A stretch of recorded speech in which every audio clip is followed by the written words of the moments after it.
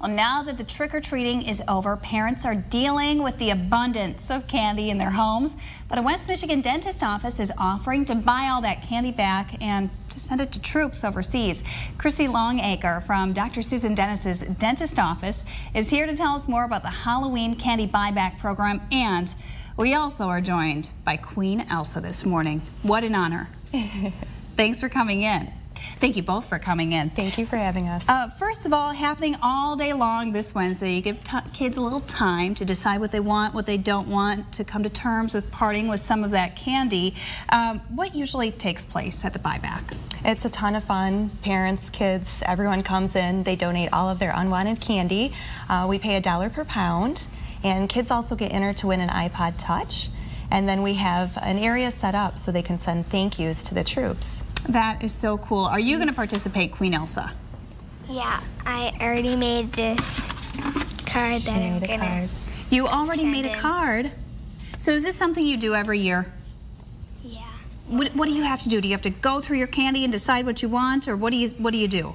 We usually just go through a candy and divide them out to two groups, the group that you don't want and the group that you do want, and then send the ones that you don't want to the troops.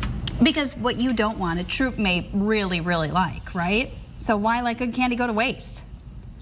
Right? Exactly. Right. Good for you for giving back. Now, you were saying parents, kids, everyone's welcome to bring that candy in. Yes.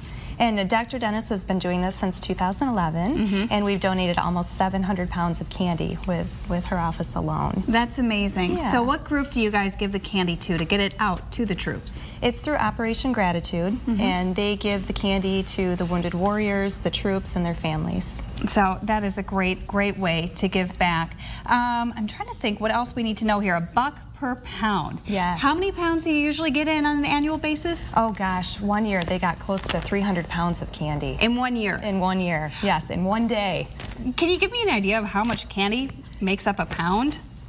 It's a lot. Yeah, it is. Quite a bit. I can't even imagine how many pieces of candy. Being a dental office, of course, we want to increase awareness about cavities. Cavities is actually the #1 childhood illness. Yeah. So we see a lot of kids with cavities. So, you know, having a treat every now and then is fine, right, but we really don't need that much candy. You don't need that many pounds of candy in your home at any given time. Are there any candies in particular that kids should maybe stay away from because they put them at a bigger risk? Yeah, especially the sticky candies, the ones that get stuck in the teeth, hard to clean. Those will cause cavities pretty Caramel, quick. those Caramel. sugar babies? Yes. Caramel apple pops. And what's your favorite candy, Queen Elsa? I like the Hershey's bars. The Hershey's bars? I always brush my teeth after it. Oh, listen to you. Good job. She's My trained. mom. Yeah.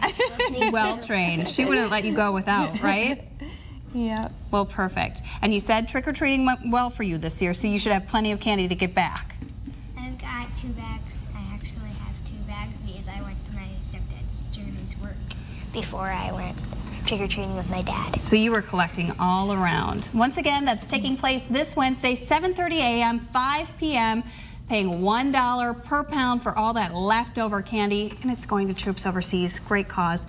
And thank you so much for being in this morning, and thanks for putting on your costume again.